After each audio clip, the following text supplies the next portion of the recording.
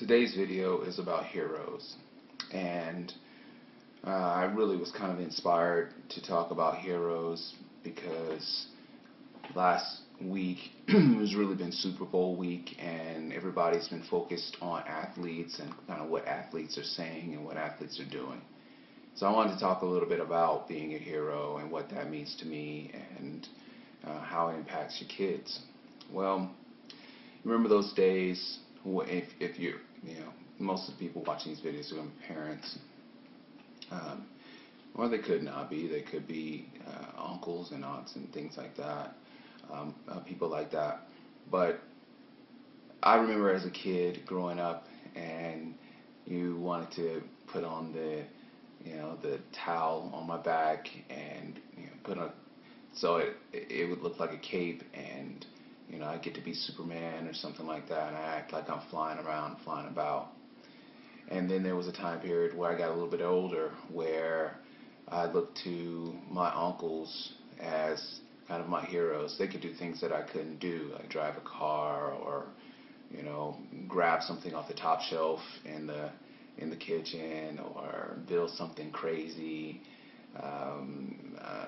dunk a basketball, build stuff, go out with girls and things like that, and that became, those became my heroes because they could do something that I couldn't do.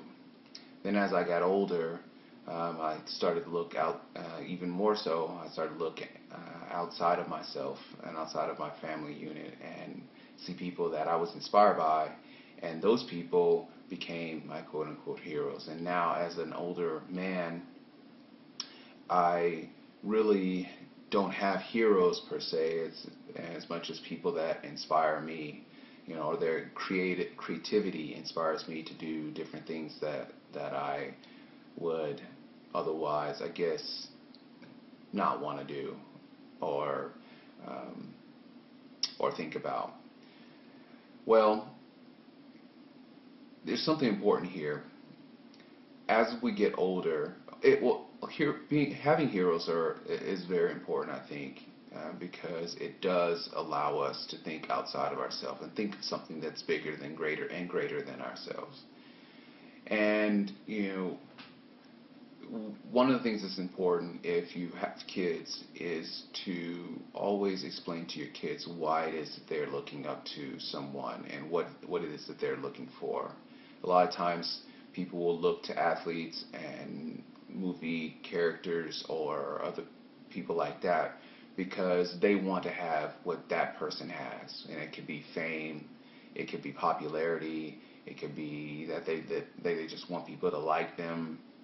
They could want to be stronger because they feel intimidated, and so they want to get some kind of strength. So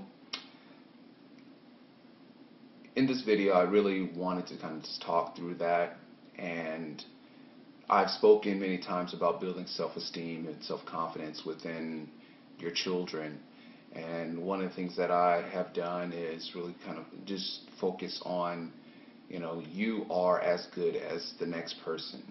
You're as smart as they are, you're as beautiful, as pretty, as handsome as the other person.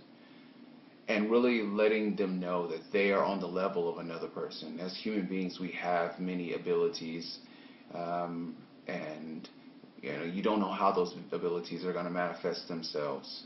If you truly have passion and desire to get after something, you have a good chance of being able to make that happen. Now, you may want to be the strongest man on the planet, but your body does not have that ability because of whatever reason, because of the way it's built. It's okay to want that desire, but then again, you have to realize what it is that you have. There's some things that we can control and some things that we can't. But you can be as strong as you want to be, or as you can possibly be, your maximum potential. You can go after that. You try every day to beat your last score, or your last weight lifted, or something like that.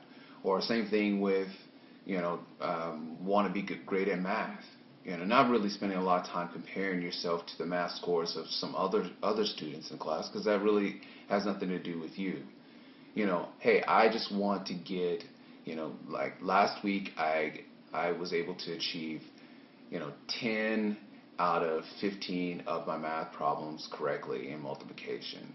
Well, you know what, this week I'm going to go for 11, 11. That's what I'm going to that's what I'm going to do. I'm going to get 11 out of 15 this week.